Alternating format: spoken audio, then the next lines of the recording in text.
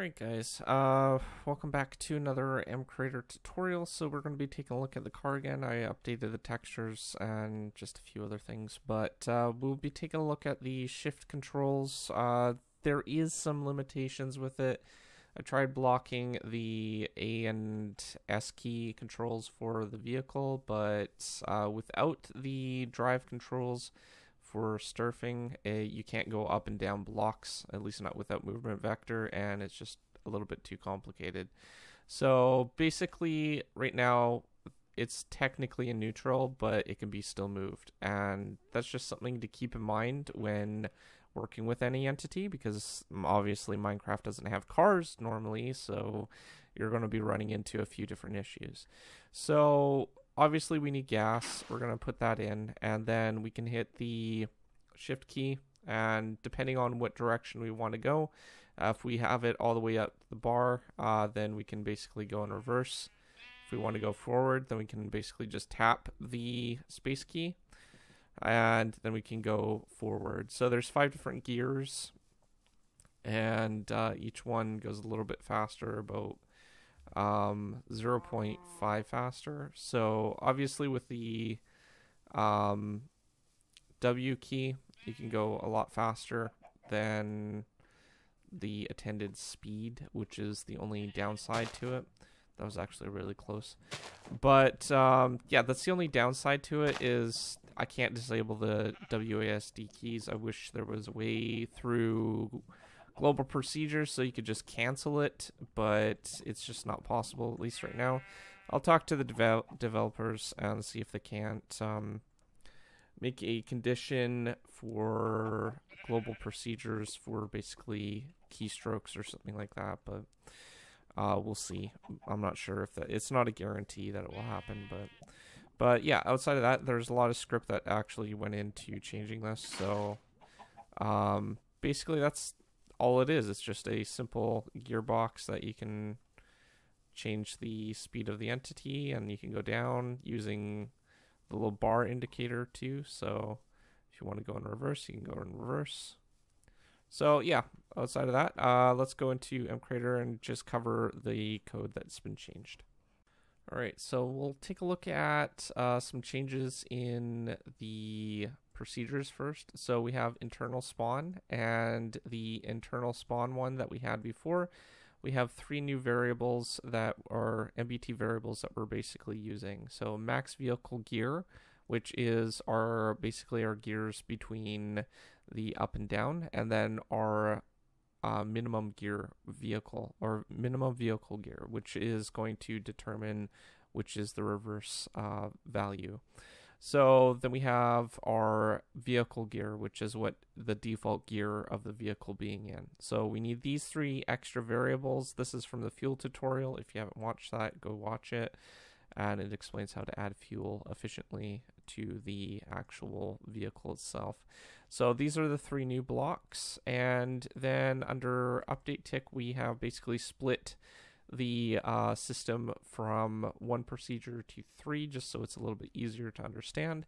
Our main procedure here is basically going to be calling each one of these procedures that are for the shifter, the fuel consumption, and the fall and stop script. So those are under these ones right here. And the fuel script, nothing has changed far as I know. Yeah, I don't think anything has changed here.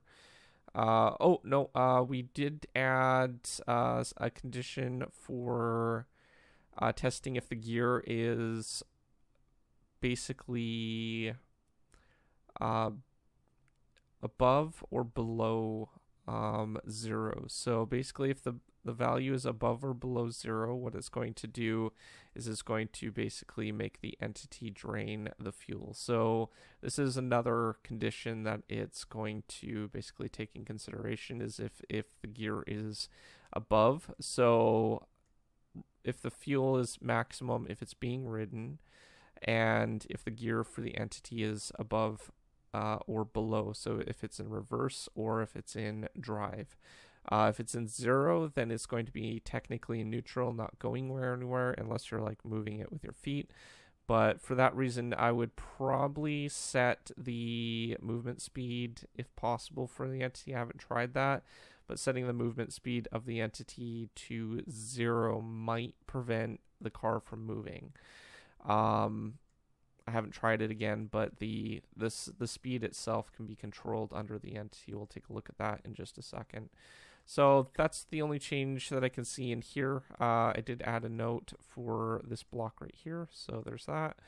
The car shifting script, this is actually probably the most simplest one. So what this does is it basically calculates, it uses that variable from the gear. So we're testing for the gear, we're applying it to a string value, and then we're going to be testing for the gear itself, so what gear it's in. And then what we're doing is we're basically overriding the actual gear itself. So these values, the divided by is basically any value that's higher is going to be a lot slower.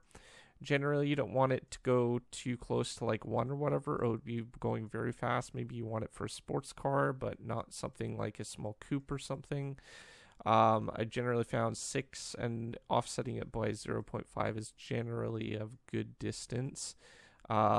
But you can adjust values to what you need for the vehicle itself.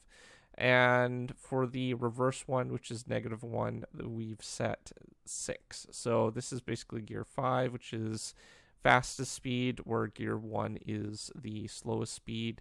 And then we have 0, which is neutral, which is just setting the override for the entity itself. So that's basically it for that one. The fall and stop speed or script. This basically controls the previous script that we had for the fuel. So when the engine doesn't have any fuel, it should basically turn off. Now there is one extra condition in the script. What it's doing is it's going to test if the gear is not 0, and it's going to set it to 0. So only if the fuel is less than 0 or the entity is not being ridden. So that's the only difference that is in that particular part. There is an expansion onto the script which is going to basically control the drop force of the entity. So basically what this does is it's going to basically calculate if the entity is basically moving or whatever. So if it's being ridden, if the gear is not in 0, and then what we're doing is we're testing a few different factors. The first one is if it's a fluid where the entity is below the block, so we're checking for the distance. And then we're checking if there is, or if there is air. So if there's those two things, or if there is not a solid block with the up face as being solid. So if that's another condition, and that it's not marked under a specific tag, which can all be configured up here. So basically the 2 different values, or the 3 different values that have been changed, is the tag. So if there's a configuration for this tag right here, forge vehicles / solid blocks. So basically any blocks that you want to blacklist from the entity falling through, such as leaves, grass paths, anything with not a solid face or solid block, then you would want to add them to this particular tag. The gear, obviously that's the tag name that we're basically going to be testing for the gear itself, and the drop force is this value. Now generally you want to use any value that is above 1 or above. So the higher it is, the more force that there will be, so it might take more damage if it's falling off a cliff. The problem with the script using movement vector is the car could actually technically fly straight. So this script right here, basically what it does is it's going to make sure the car basically clips to the ground. So it's not going to basically consider it as a flying vehicle and start flying straight off into the air when it's going down a cliff or whatever. What it's going to do is this is going to force the entity to stay on the ground when it's going down on terrain or going up terrain and stuff like that. So this is actually really important for that one. So those are the 3 scripts. Nothing else has changed under the update tick. The tag, again, for the parts that we've added. I've added one for blocks. So I've added all the different leaf types, and I've added grass path. I noticed that those two particular things have issues with the entity falling through it. So I basically added support for it. You might need to add different blocks for it, but generally any mods that want to add support for the vehicles and stuff like that should be putting it under this tag. Things like stairs even, maybe. I'm not sure, but it might be something to consider. All right, so as far as that's considered, all of those things should be the same. Let's check the right click. Yeah, this hasn't changed. The right click hasn't changed. And the only other difference is keybinds. So we have, you can ignore that one. I was just experimenting with trying to disable it, but it doesn't work that way. So the shifter is basically going to do a few different things. This is just a vehicle shifter, and then I've put it under a category. So key.categories.vehicles. So this just basically puts the controls under there. And then what I've done is I've created a on-key pressed and a on-key release. Now we're using a custom parameter that's built into the keybinds. So it's called pressed ms, or milliseconds. So we will be using that parameter in the procedure for the release to basically determine the how long the player basically holds down the key, and if we should put it in a reverse value or a forward, like increase the value for the gear shift or reverse it. So we can use one keybind using this method. So let's take a look at the key pressed first, and this just basically, all this does is we're going to use a global variable called key released. So the global variable, we have two keys here: key released, which is a logic variable, player lifetime, and it's set to true. And then we have a key released message. This is a string, player lifetime, and it has no value by default. So these are two particular global variables that we need for this script to work. Localization, the categories one is right here. All I've basically did was add the vehicle's name for the control, the section in the controls. So basically when we're setting our keybinds, it'll be under this particular name for the settings. So outside of that, going back to the procedure, what we're doing is we're basically going to test if the player is writing. So every time you see event/target entity, that is going to be targeting the player, not the vehicle.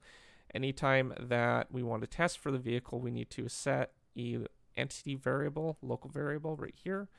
And this is called vehicle entity. And then we're going to test get entity of the player is writing. So basically we're going to assign the player writing entity to the local variable, and then we can easily test for everything after that.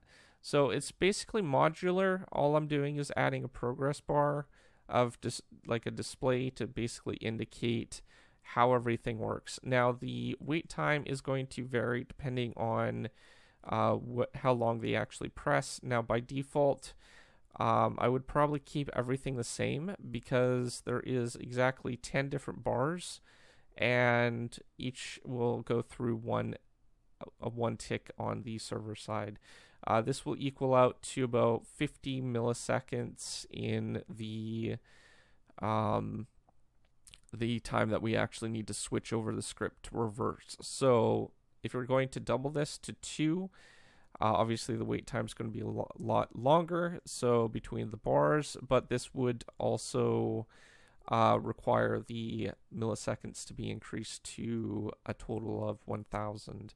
So keep that in mind when you're actually adjusting these, as this is going to be the value. And obviously milliseconds, 500 milliseconds, there's like in 1 second there is 20 ticks, but in milliseconds that is 1000 for the value for milliseconds. So if you're dividing it by 10, so 10 progress bars, then you're going to need to set it to half the number of milliseconds for it to be working properly for the display. So keep that in mind as well.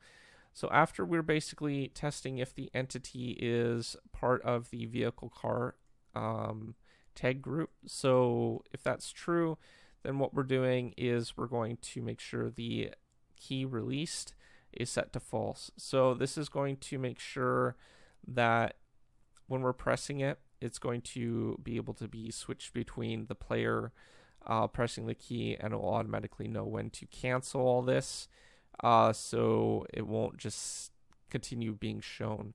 So every time that we're run this wait procedure, what we're doing is we're going to print a message, and then we're going to test if the variable for the global procedure for the key released is not true. So basically if it's false still. And every time it does this, it will go through. Now if the player changes it to true by releasing the key, then what it's going to do is it's going to cancel out any of the following wait blocks and just basically print out other messages. So that's basically how it works. A little hard to grasp, but we can't use local variables in here because the wait blocks don't support them. So that's why I'm using global variables. Okay, so last part is the release key. This one's a little bit more complex, but I'll explain it.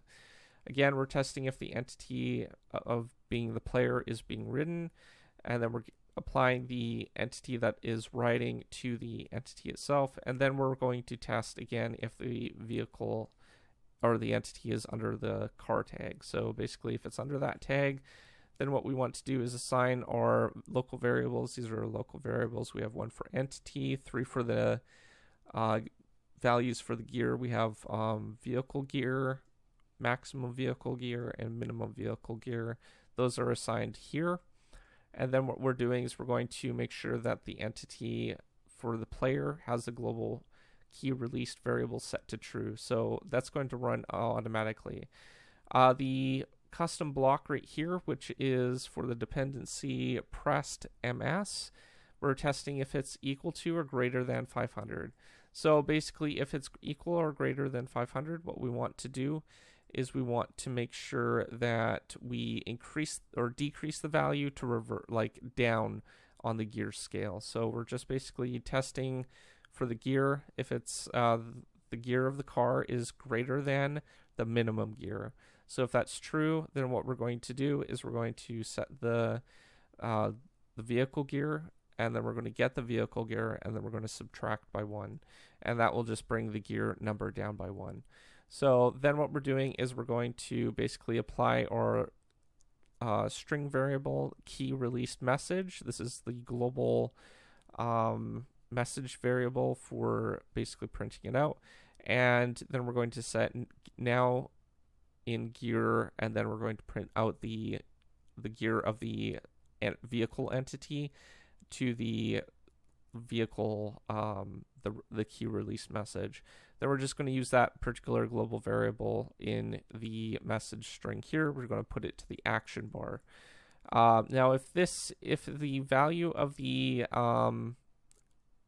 if the gear is already in the lowest gear that it could possibly be going in, so if this part doesn't return true, it's just going to delete the message, so basically clear it.